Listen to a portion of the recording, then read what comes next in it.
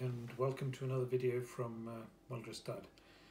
Today's topic is antique wool clothing. I'm going to mention a bit about the pitfalls and also what we can do about it. Take a great coat like this, for example, 3 or 4 kilos of pretty sturdy wool.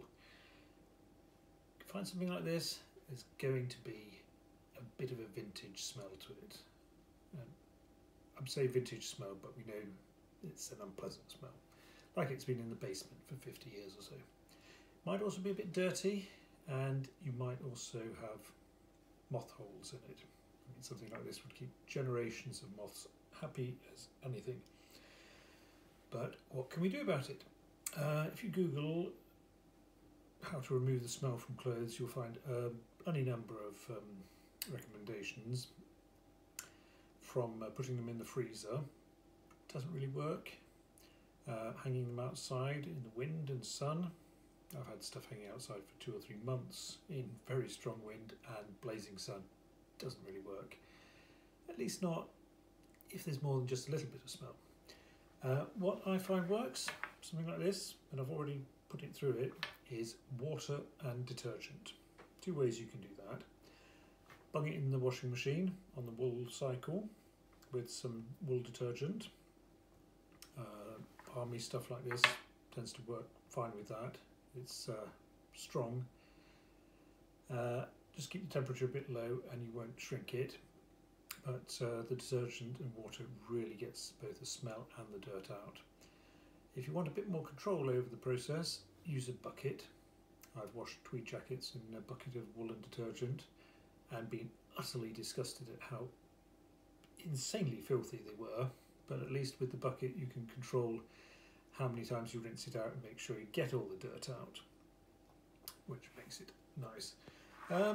Something like this takes days to dry after it's been washed as well, but at least when it has been washed it's clean and also all the moths are gone, so you can get on to stage 2 of the process. Fixing where the moths had been feasting. Now let's see. Oh, here we go. A nice hole. Now it would be a crying shame if a great jacket like this, a great coat actually, would be ruined because of a few holes.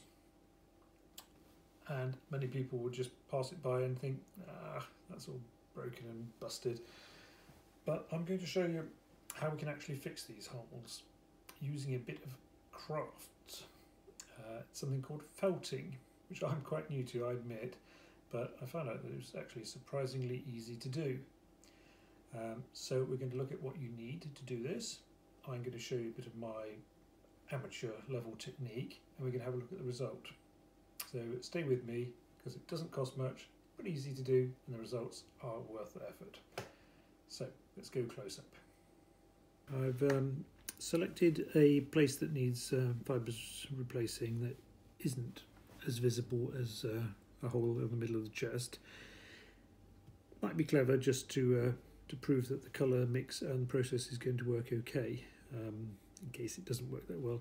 Now I notice on this coat that the bottom hem here is pretty frazzled all the way, so I might actually just take an inch off the bottom there, which should be easy enough. But I have this patch here where I need a bit of material filling in. So let's put the styrofoam behind there, protect the table, protect everything. Now I've got some grey and some blue wool. Take a bit of the grey and a bit of the blue. This blue isn't a terrific match for the coat fabric, so as I showed earlier, I do also have some knitting yarn and wool. Now I had to take that apart a bit. It's a bit of a fiddly job, de-yarning it, so to speak, so that I can mix the fibres in with other. So that's a slightly darker blue. So I've got 2 shades of blue and a grey, and then I mix them together to make a more uniform colour out of these fibres. The more I mix here, the more it will be just a single colour. If If you ever looked at tweed like Harris tweed, you'll notice that it's all made up of primary colours. The closer you get, the more primary colours you see. And it's basically the same principle here, where you mix in the fibres and you end up with something that, at least until you're going close, looks like just one colour. So what I have to do now is make these fibres attach to the coat. And the way I do that is lay fibres carefully over the hole and use the felting needle like this to sort of stab them in place. Now you want to be a bit careful, so keep an eye on that you're sort of filling the hole. Now there's not a hole all the way through here, so I don't have to make sure that I attach it to the edges perfectly.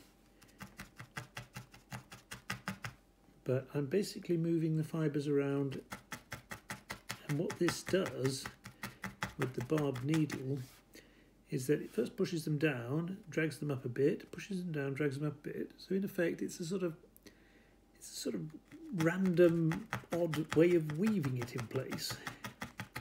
But we call it felting, so felting it is. And I can see now that already it's sort of filling in the missing fibres. You want to, instead of going in with a big wad of fibres, you do want to let it build up. That both gives you control over how thick it will end up, and also that you're filling it in nicely.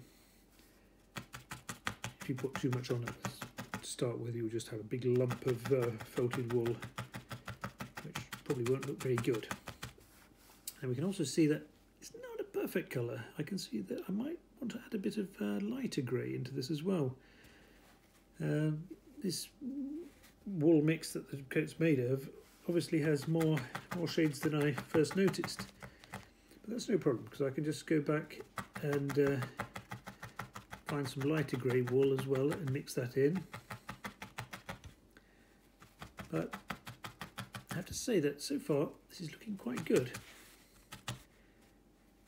And rather than have you sit watching me for another 10 minutes stabbing away at this, I'll stop it here for a moment, go and get some lighter grey wool, and pick up again when I'm a bit closer to completion. So there we go. Now I added in some lighter grey into my mix of fibres, and I completed this little batch. Just going over it again and again. It's hard to know when to stop really, but at some point you just have to say, yeah, that's good enough. But that looks pretty good, and it also looks good on the back side. So I don't know how many holes I've got left to do on this greatcoat, but it shows that the concept works, and really for the cost of a few needles and some wool fibres, it would have been a shame to pass up on this coat. I'll take a photo of the whole coat afterwards and let you see how it turns out. So there we go. One sort of smelly, possibly a bit dirty, certainly full of moth holes greatcoat is now on its way back to its former glory. I could have passed straight on by, but I thought, no, this is too good to not be fixed. So for the cost of a few felting needles, a bit of wool and some of my time, it's back and can be used again. Now of course, the more I look at it, the more moth holes I see, but now I know how to fix them. So do you. See you next time.